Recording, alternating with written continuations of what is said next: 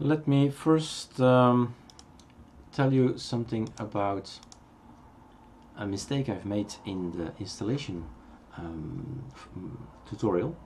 I have deleted one of the items. So if you open any program, and actually if you open anything, it's still open here. So when moving around these icons, I've added this icon to the panel, then I deleted this little part of the system. And how is it called? You call to preferences. I've deleted window list preferences. So one of the applets, right mouse click, add to panel. One of the things here was deleted, and it's down here, Windows list. So if you add it again, then it's fixed again. How does that happen? Or what can you prevent to do that? When you right mouse click it, some of the things are locked. So if you make an extra icon to the terminal, for instance, and say I want to have that to my panel, then that's fine, but it ends up here, and that you want to move it over here.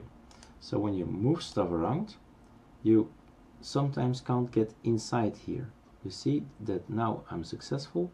You can put it here, you can put it anywhere actually, but you want to be sometimes very specific, and then you say, why is this here?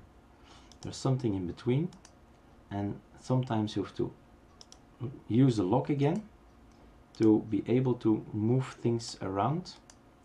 As you can see, it's a bit tricky, and that's what happens in the tutorial, which is a good thing that it happens. So it will happen with other people as well, and you have to make sure that everything is quite nice, that everything is positioned as it should be. And here is something as well.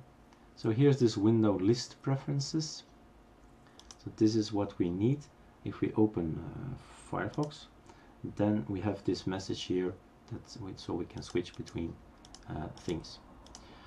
Okay, so that explains, and I will go into other details in another tutorial. So that's how you fix issues with a panel.